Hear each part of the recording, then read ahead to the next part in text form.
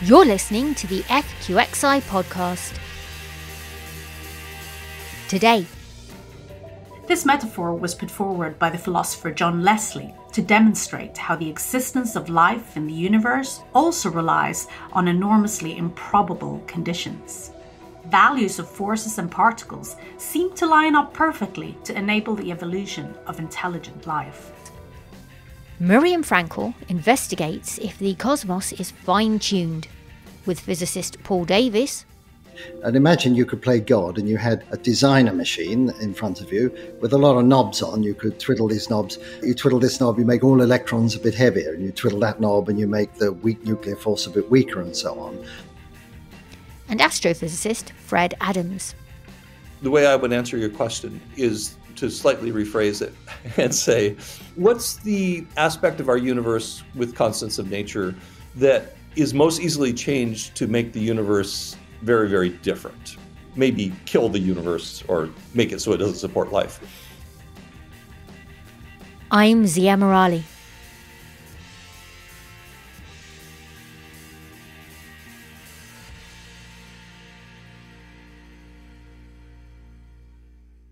Welcome to the podcast from the Foundational Questions Institute, where today we're telling you to appreciate just how lucky you are that you live in a universe suitable for life, that is. In part 2 of the Great Mysteries of Physics series, produced in partnership with The Conversation UK, Miriam Frankel is investigating the fundamental constants of nature. It's often claimed that if you change some of these key parameters even slightly, conditions in the universe would change so drastically that intelligent life could never have evolved.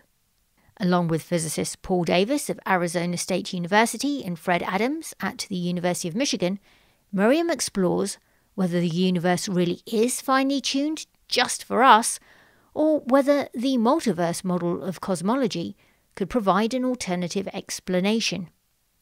Or perhaps it's not so easy to kill the universe, as Fred Adams says, just by tweaking its parameters, as is often presumed. Now, this is actually a topic that Miriam knows a lot about, since she wrote an in-depth report on it for FQxI and the John Templeton Foundation, which is free to read. If you visit qspace.fqxi.org/podcasts, that's the letter Q, space.fqxi.org/podcasts, I will be linking to Miriam's report on fine-tuning. But for now, over to Miriam and the conversation. Great Mysteries of Physics is a series supported by FQxI, the Foundational Questions Institute, a think tank and funding agency that explores the foundations and boundaries of science. Find out more at fqxi.org.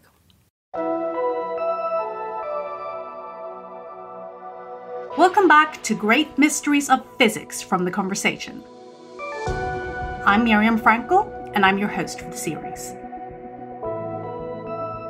Imagine standing before a firing squad with 50 gunmen aiming rifles at you. Clearly, this is your last moment. But somehow, the bullets all miss and you survive. This could simply be an extremely lucky coincidence. The squad would be statistically likely to miss a couple of times if you reran the event over and over. But wouldn't you feel perplexed about your survival? Wouldn't you want to seek answers about how it could have happened? This metaphor was put forward by the philosopher John Leslie to demonstrate how the existence of life in the universe also relies on enormously improbable conditions. Values of forces and particles seem to line up perfectly to enable the evolution of intelligent life. Indeed, this conundrum popped up in the first episode of the series when we discussed whether time is an illusion. It suggested that the arrow of time, which propels us from the past to the future, is down to increasing entropy, which is a measure of disorder. But this must mean that the universe started out in a surprisingly low state of entropy. Why? This is a major headache for physicists, and it doesn't just relate to entropy. Constants, for example, the speed of light, are universal quantities of nature. By baking them into our physics equations, we can accurately describe what we see around us. But the physics itself doesn't require the constants to have any particular value. We have just added the numbers to match our calculations with our measurements. So why do they take the values they do? That's what we'll discuss in this episode. Importantly, are the constants somehow fine-tuned to allow life to exist? And if so, who fine-tuned them?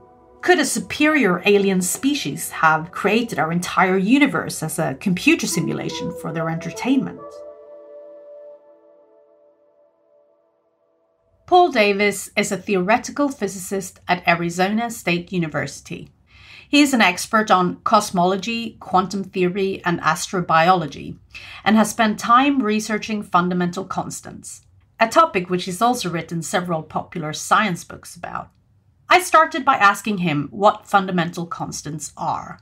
I think everybody knows there are laws of physics or laws of nature, and these are mathematical relationships. And one very familiar one is Newton's inverse square law of gravity.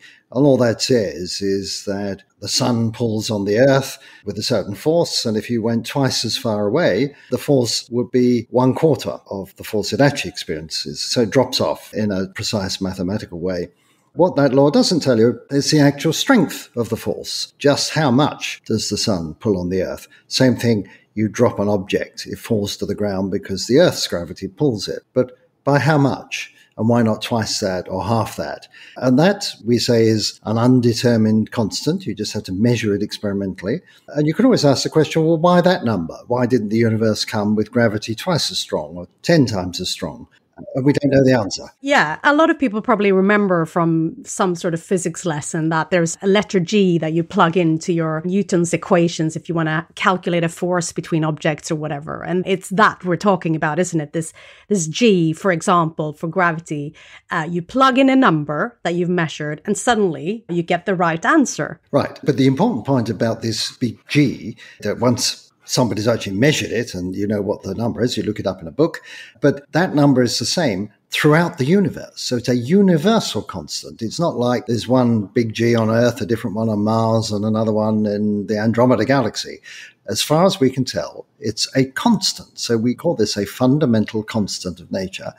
And there's a lot of puzzlement as to why it has the actual value that it does. And there are loads of those, isn't it? How many have we got? How many fundamental constants are there? Well, if you look up in a book, you'll see there's 30-something of these undetermined constants. But the word fundamental is a loaded one. We don't know whether some of those constants are linked deep down. If we had a deeper theory, we'd find that they're not actually independent of each other. And some people who dream of like a grand unified theory of everything wonder whether, in fact, if we had that theory, all of these constants would be connected in some way. There might only be one undetermined parameter at the bottom of this, and that would simply just set the scale for things. But we don't have that theory, and so at the moment we've just got all these numbers, and you just have to measure them, and then you look them up in a book. Physicists have been suspicious about these constants for nearly a century. There's even research showing that if we change their values, life couldn't evolve. It's a wonderful universe, but maybe it could be improved. And imagine you could play God and you had a designer machine in front of you with a lot of knobs on. You could twiddle these knobs. You twiddle this knob, you make all electrons a bit heavier. And you twiddle that knob and you make the weak nuclear force a bit weaker and so on. And there's going to be 30-something of those knobs because those are the undetermined parameters. And what you discover, of course, you can't do the real experiment, but you can do the calculation, is that some of those knob settings really are critical for the existence of life in the universe. Twiddle a few of those knobs just by even a little bit, and it would have lethal consequences. You wreck the possibility of there being any form of life, at least any form of life based on familiar things like chemistry. Chemistry is important because without chemistry, there would be no elements, no reactions, no life as we know it in the universe. Recent research shows that the masses of the proton and neutron, so that's the particles that make up the atomic nucleus, must be astonishingly similar and huge compared to the mass of the electron. In fact, the ratio of the mass of the electron to the mass of the proton is tiny, 1/1836. But chemistry as we know it depends on this ratio. If the electron mass weren't much smaller than the proton mass, we couldn't have stable ordered structures such as living cells. Neither could we have stable stars that lived for long enough to allow life to evolve. There's a similar balance between the force of electromagnetism and that of gravity. Because gravity is so weak in comparison to the electromagnetic force, this ratio is huge, at 10 to the power of 40. If gravity were a lot stronger, stars could have formed from less material, meaning they would be smaller and have short lifetimes. This would be troubling, as it took human life billions of years to evolve on Earth. And if gravity were significantly weaker, matter in the early universe could not have clumped together very well, meaning galaxies, stars, and planets couldn't have developed. Another mystery is why we experience only 3 dimensions of space: depth, height, and width. If we experience more dimensions, scientists have calculated that there would be changes to the gravitational force so that planets would struggle to stay in orbit around stars.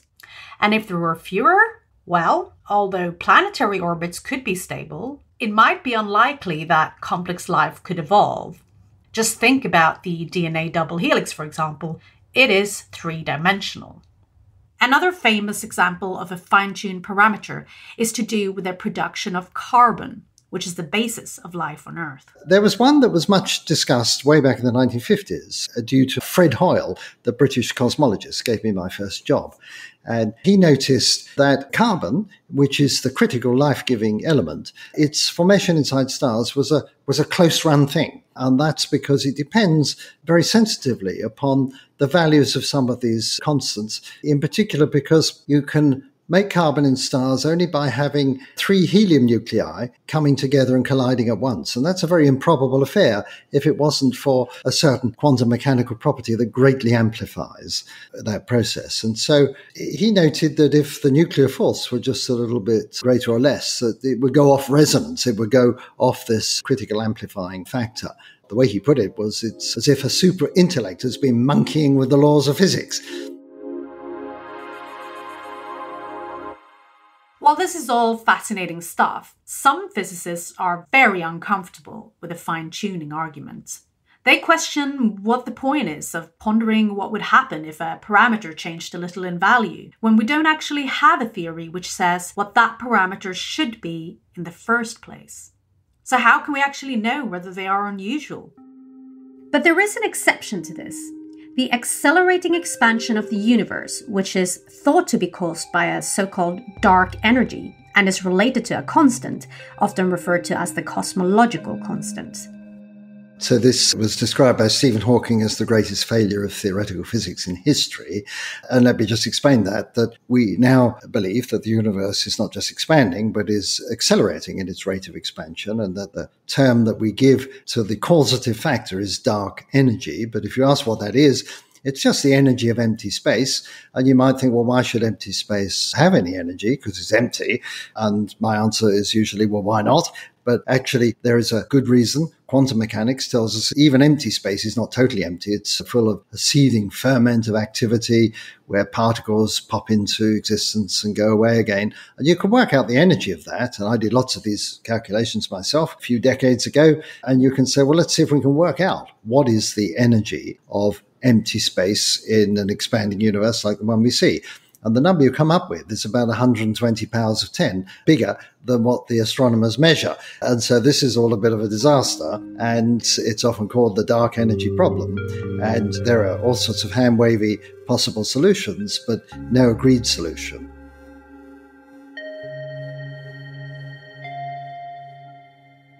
Fred Adams from the University of Michigan in the US has done a lot of research on just how fine-tuned the universe really is.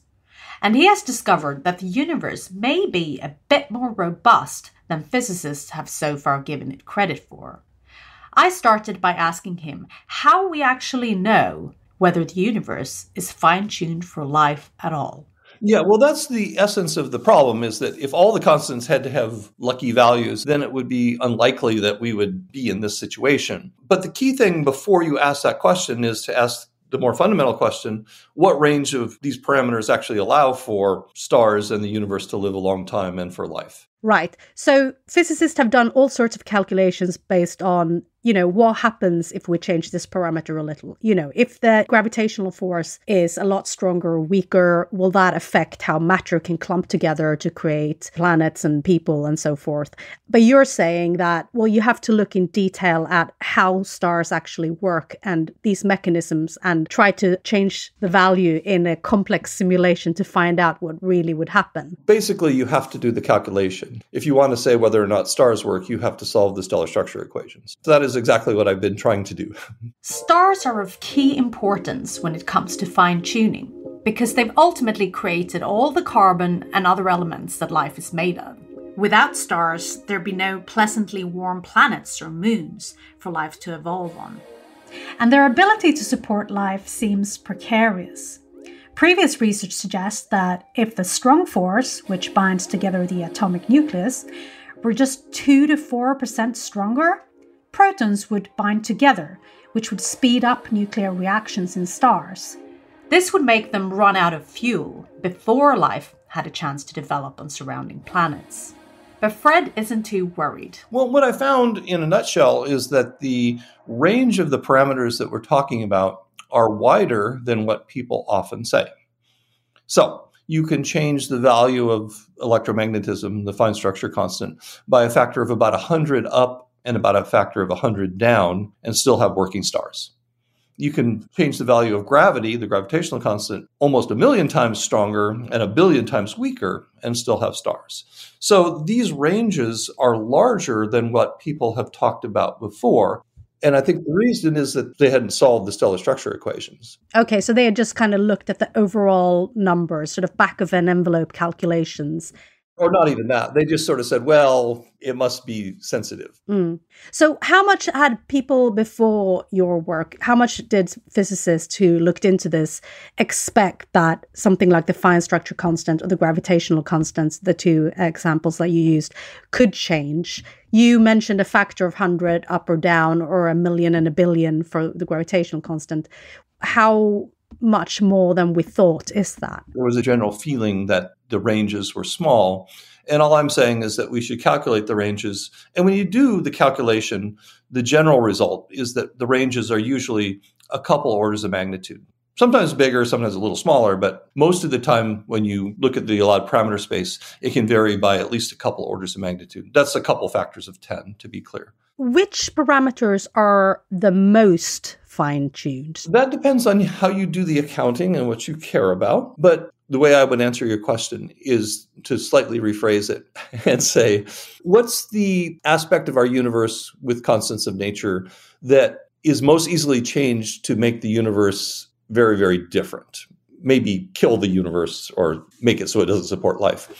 And I think the answer is this. It'll take a minute to explain. In our universe, a neutron decays to a proton, an electron, and an antineutrino. Okay, so neutrons are particles that make up the nucleus alongside with protons. That's correct. Now, just hold that thought and then consider the hydrogen atom. A hydrogen atom is an electron orbiting a proton. If it were energetically favorable, the electron could combine with the proton and form a neutron, thereby killing the hydrogen atom. And if you don't have hydrogen atoms, you don't have water, and you would have a very different universe. So that is the closest our universe is to a failure point, to have hydrogen atoms become unstable and spontaneously turn themselves into neutrons. The reason why that doesn't happen in our universe is that the electron doesn't have enough mass to actually make a neutron by combining with the proton. The mass difference between the neutron and the proton is big enough that that doesn't happen. But if you crank down that difference by changing the mass of the quarks, which are the fundamental constituents of the protons and neutrons, then you could actually make the hydrogen atom unstable. So quarks are the fundamental building blocks of matter. There are actually 6 different types of quarks, but the matter that we see around us is mainly made up of 2 quarks called up quarks and down quarks, which create protons and neutrons. So the mass of a proton or a neutron depends on the mass of the quarks that constitute it. And it turns out that one of the quarks, the down quark, is actually very fine-tuned. The up quark can change upward by a little bit and downward by quite a bit, but the down quark mass can only vary by about a factor of 7. But how do we determine whether a factor of 7 is fine-tuned or not? Well, it depends on how you call fine-tuning. If you want to tune a radio, you have to know the frequency of the signal to 1%. And 1% is much more tuned than a factor of 7. So it's much harder to tune a radio than to tune a universe. A lot of previous research has looked at what happens if you change one parameter by 1% or 2% or whatever it is. But you've actually said, well, what if you change several parameters at the same time, several constants? So you change gravity, but you also change the electromagnetic force, and you also change the expansion rate of the universe and so forth. What happens when you do that? What was it you found? Well, that opens up more possibilities for a working universe. One good example of that is something called the cosmological constant, or the amount of vacuum energy in our universe. It's also called dark energy. So people have claimed that if you were to have a universe with a larger value of that cosmological constant, then the universe would accelerate earlier and it would be harder to make galaxies. So you can't make that constant too much larger and still have a working universe because we wouldn't form galaxies. Because all the matter would be pulled apart. Is that what would happen? Right. So early on, the universe is not accelerating and structure can grow. But later on, when the cosmological constant takes over, it starts accelerating things apart and it makes it harder for things to grow, or more precisely, growth freezes. And then you don't have any more growth. So if that accelerating freezing out happens earlier, then you have less structure in the universe. And if you turn that knob too far, you don't have any structure in the universe. You don't have galaxies, and we're not here. So you can only go, depending on how you do the calculation, factors of 10. One person got 240. You can only make the cosmological constant larger by that factor and still have a working universe with structure. However, if you vary another parameter, namely the amplitude of the density fluctuations, which basically sets the initial density contrast of the universe when structure starts, if you make that larger, then you can make the cosmological constant enormously larger. And here's the way it works. In our universe, that structure formation starting point, that parameter is 10 to the minus 5, which is kind of unnaturally small. But imagine that it's 10 to the minus 4 instead. Well, then you can make the cosmological constant 1,000 times larger and get back to the same kind of universe. If you make that amplitude 10 to the minus 3, then you can make the cosmological constant 1,000,000 times larger and still have structure formation the way we do.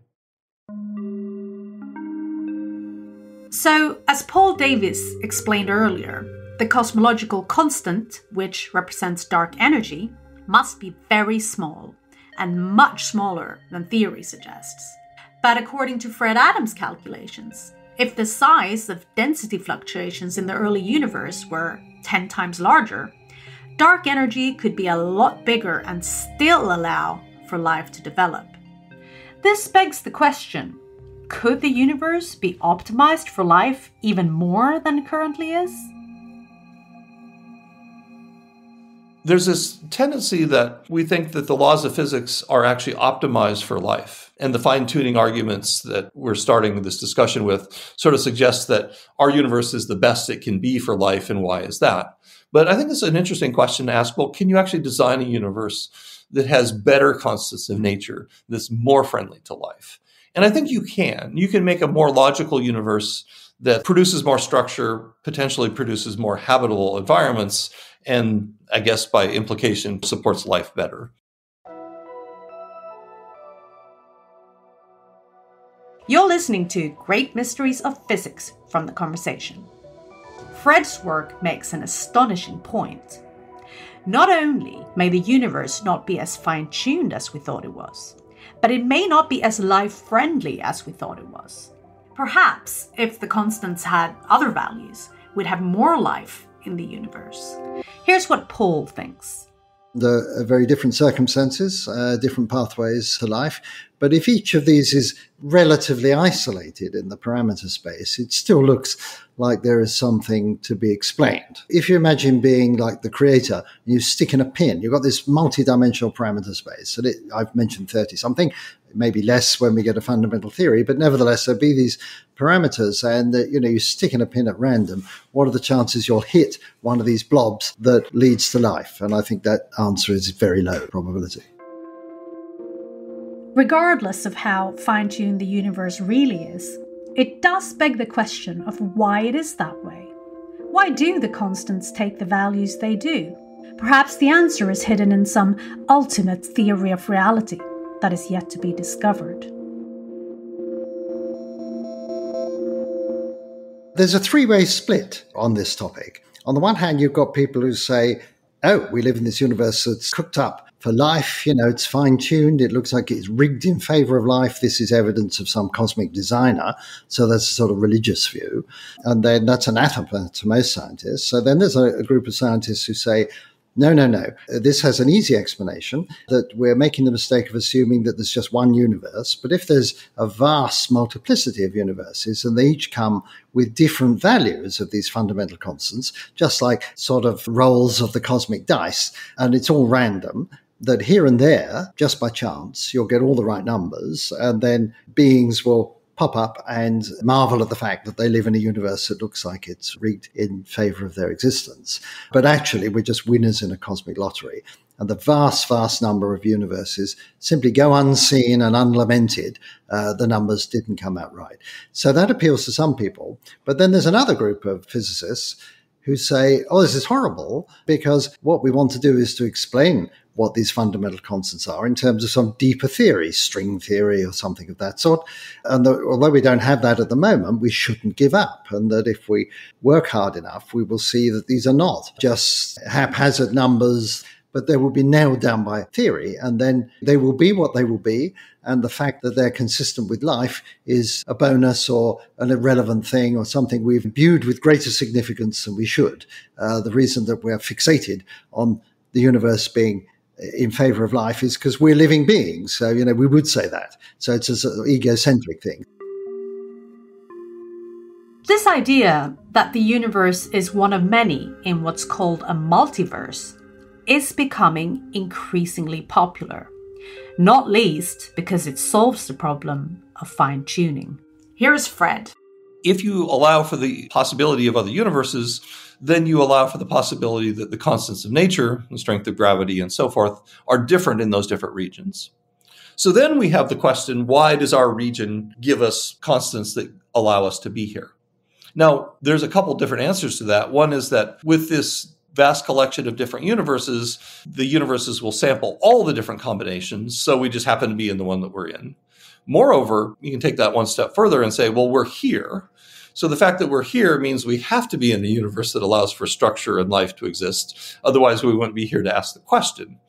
If you could start from the basics of string theory or M theory or its descendants and prove that there was only one way to construct a universe that's mathematically consistent, and it was ours with our values of the constants, and you could calculate all of the values of the constants from first principles, then you would be done. So can we dismiss concerns about fine-tuning without a fundamental theory by just assuming there is a multiverse? Paul doesn't think so. I think there's a very good argument for a multiverse, and it's the following, that we all think that the universe began with a Big Bang, and either the Big Bang was a supernatural event or it was a natural event. And I'm a scientist, so I believe it was a natural event. But if a natural event can happen once, it can surely happen again and again and again. And so that leads to the idea of many bangs scattered throughout space and time. And then a sort of grandiose view, you take a sort of proverbial God's eye view of this lot. What you've got is like a multiverse of bubble universes in some expanding sort of superstructure.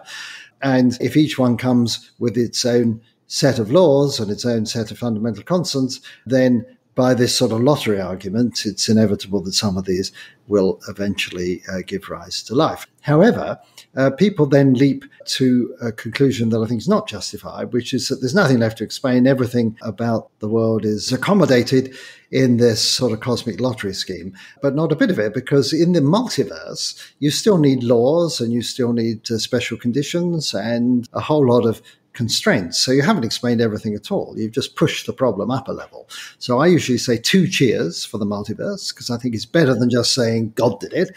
On the other hand, that doesn't mean we've explained everything. Yeah. So who created the multiverse? Right. And is the multiverse eternal, or did it have an ultimate beginning? And if so, we're right back with the same problem. Yeah, why were the conditions such that that particular structure would evolve that then gave rise to life? Right. So even if you go to this multiverse of many universes, and the many universes can have lots of different variety, we still have to have some sort of law-like organized arrangement in the multiverse. How did that come to exist? And if it has always existed, well, that doesn't explain why it is as it is and not like something else. So I'm always fascinated by ultimate explanations of things. You said 2 cheers for the multiverse before. So what gets 3 cheers? I just mentioned it. If we finally did have a complete explanation for existence, that is, why is there a multiverse? Why does it have the form that it does and the laws and principles that it does? Is all that explained in terms of something deeper that we would find totally satisfactory? Then we would probably say, that's it. We have really explained everything. But the problem I see is that we are products of biological evolution, that we have evolved to survive in the proverbial jungle. We haven't really evolved our brains to solve the ultimate problems of the cosmos. And it's truly amazing that using science and mathematics, we have got so far.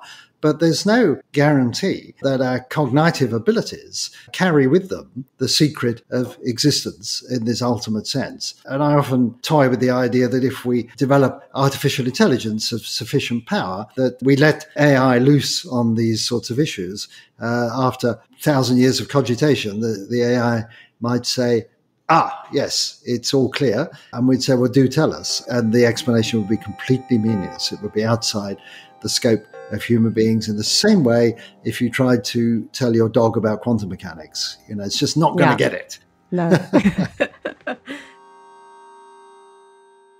What about the idea, though, that, as you said, if we're in a multiverse and there might be some universes in that multiverse that are better suited to intelligent life than our own, maybe with more intelligent creatures, could it be that we haven't been created by a god, but by an alien civilization that created a big bang in their lab and created our universe, or maybe just put us in a simulation or something? Wouldn't that kind of also be an explanation? Absolutely, yes. So I love this idea, although it's hard to know how seriously to take it.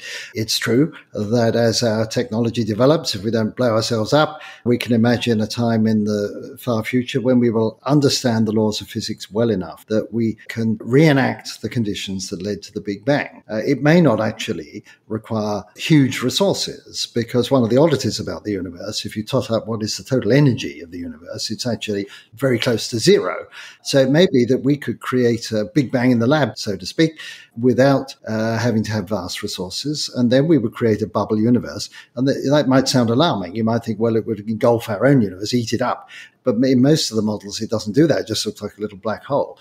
And you could imagine if you got sick of this universe, you could decamp to this new baby universe, which would then balloon out and expand and become, a cosmos in its own right. And if we had the ability to jump into this little bubble and get through the wormhole connecting our universe to this new one, I often like to say this is emigration with a vengeance. It's not just getting out from where you live, but from abandoning the entire universe to its fate and going to one with better prospects. So all this is very entertaining, but inevitably it leads to the thought, well, if our universe is cooked up so well for life, maybe it was manufactured by a super civilization in a preceding phase. And maybe our bubble is precisely the product of this technology, because after all, if we made our own bubble universe, we want to make sure it was consistent with life before we climbed into it. And so you can go on like that. And then you have to think, well, is this just a science fiction version of the good old-fashioned God of the Bible who made the universe in a propitious way in order for it to be inhabited by beings like ourselves? So it's the same sort of idea. It seems the more likely, if there is a multiverse with loads and loads of universes than if there isn't. The problem about a single universe is that we think it can't be infinitely old, because it would have run down by now, run out of steam. But if it's of a finite age, if time itself began with the Big Bang, which was the prevailing view when I was a student, the origin of the universe was the origin of time and space, then under those circumstances, the formation of the universe from nothing becomes a bit of a mystery.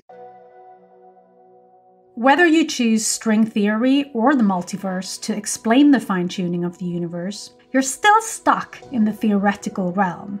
And we currently have got no experimental support to prove that either theory is correct. But if we could verify them, that would obviously help to solve the problem.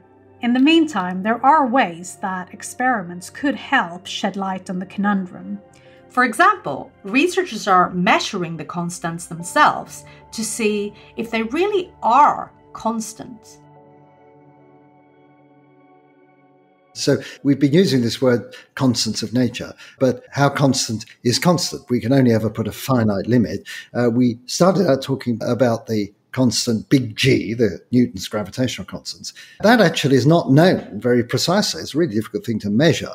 And it could well be that in the future, when we measure it more accurately, we will find it actually varies either from place to place or from time to time. Some other constants we can measure very well, like the charge on the electron and its magnetic moment. These can be measured to like 12 or 13 significant figures.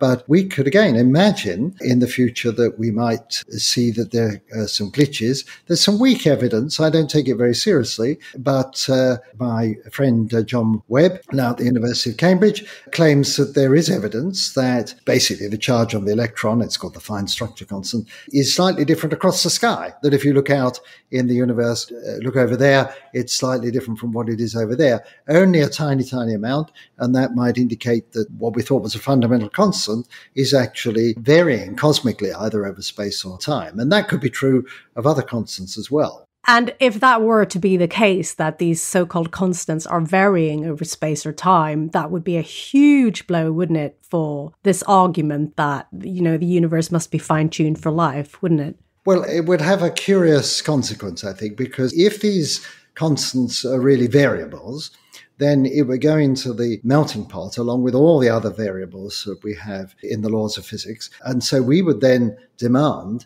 that there is some sort of law, because it would be unlikely these variations would be random, although that in itself would be interesting. So if there was a systematic variation, you would want to have a sort of super law underpinning the laws that would capture that. And then, of course, the whole argument would start up again, because people would say, but that super law, you know, has just got the right features so that there has been a window of opportunity in this universe where the numbers came out right, at least for an epoch of which life could form. And so the fundamental argument wouldn't go away, but it would just be conducted at a deeper level of investigation.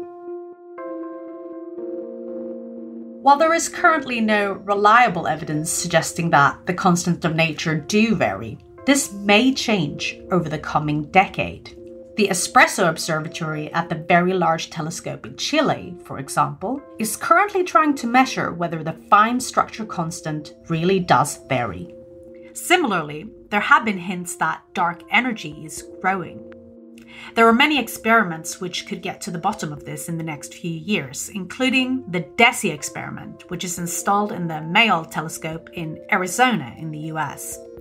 In particle physics, both the Muon G2 experiment in the US and the Large Hadron Collider in CERN in Switzerland have found strange anomalies suggesting that there are particles out there that we haven't yet discovered, particles that may be linked to an unknown fifth force of nature. So that's in addition to the ones that we already know: electromagnetism, two nuclear forces, and gravity. And if that turns out to be true, we might have to rethink what we know about the strength and sizes of the forces and masses in the cosmos, including whether they are fine-tuned. So, given all these gaps in knowledge, perhaps we're just too eager to investigate whether the universe is fine-tuned. Is there any point in debating it at all? Fred thinks so. The reason why it is, I think, an interesting question is not just for answering the question of what happens in other universes or what's the probability of getting our universe, but it also, I think, gives us a certain deeper level of understanding of our universe. And here's why. Suppose you want to test your car. What you do is you take it out on the highway. You go from 0 to highway speed as fast as possible. You take it around a curve as fast as possible. In an ideal case, you would drive it until it breaks to see how safe it really is, right? Same with an airplane. That's what test pilots do. Yeah. So in some sense, we want to do that with our laws of physics. We want to take these equations of stellar structure and ask, well, how much can I vary G, the gravitational constant, and alpha, the fine structure constant, and the nuclear reaction networks? How much can I vary them before the star doesn't work anymore? Now, the reason to do that is, one, to see the ranges that allow for a working star, but more fundamentally, it tells you how stars work. Right. Okay. So we can learn other things. That's a way to tell that we're on the right track. But we don't need to make a stellar model of the sun to get the sun's luminosity. We can just measure that. The reason to get the stellar model to calculate the stellar luminosity is to understand what's going on inside the sun. So by doing these kinds of calculations where we take the stellar structure equations and the cosmological equations to their breaking point, we get a certain understanding of how the astrophysical structures in our universe work. And that's fundamentally our job as astrophysicists and physicists, is to understand how the universe works. And to break stars. And to break them.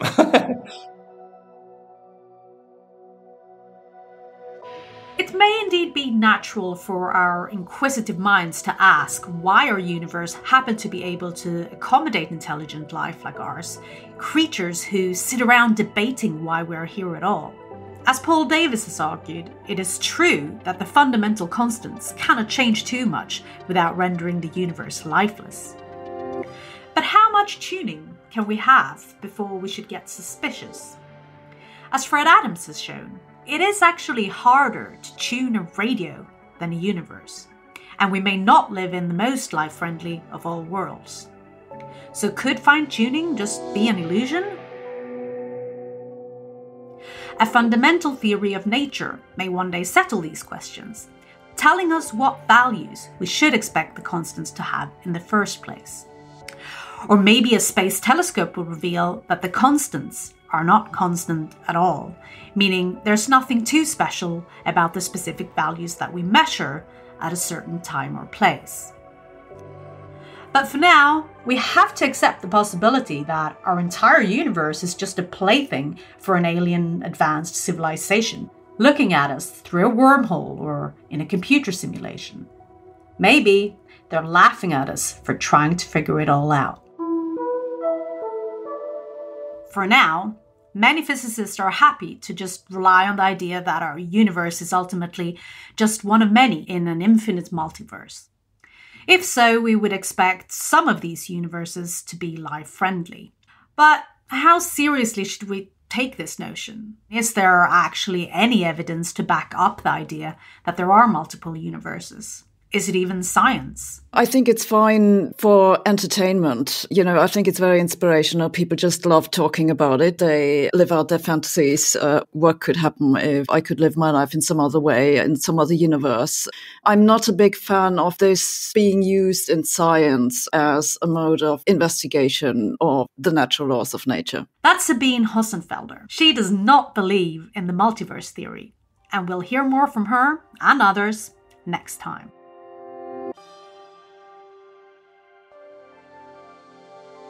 This podcast was created and presented by me, Miriam Frankel, and produced by Hannah Fisher. The executive producers are Joe Editunji and Gemma Ware, and the advisory editor is Zia Morali. The sound design is by Eloise Stevens, and music is by Nita Sarl. Great Mysteries of Physics is a podcast from The Conversation UK, with funding from FQxI.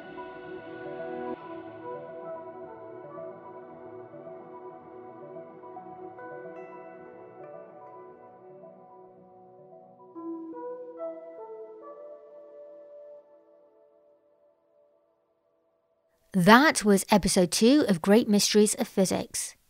You can catch up with episode 1 of the series, which delved into the nature of time with Sean Carroll, Emily Adlam and Natalia Ares, on our website, qspace.fqxi.org/podcasts. That's qspace.fqxi.org/podcasts, and click on our 8th of March edition. As mentioned, I'm also linking to Miriam's excellent review of the whole fine-tuning puzzle on the site too, as well as providing a link to an article on the topic that Miriam has written for The Conversation UK. You can also discuss the ideas raised in our forums, and if you're on QSpace or FQxI.org and you scroll down the page, you can sign up to FQxI's newsletter to keep updated on all of our latest podcast episodes, articles, films, competitions, and whatever else happens to be going on at FQxI. You'll be able to catch Miriam's next episode on the topic of the multiverse through our podcast, along with our usual mix of discussions of big ideas in physics. Till then, you can reach me at podcast@fqxi.org or on Twitter at FQxI, where you can find Miriam at Miriam Frankel. We're also at FQxI on LinkedIn and YouTube, where you can watch talks by Paul Davies and Fred Adams at past FQxI conferences. And we're at FQxI Physics on Facebook, Instagram, TikTok and Pinterest. That's all we've got time for today, so thank you for listening. I've been Zia Morali.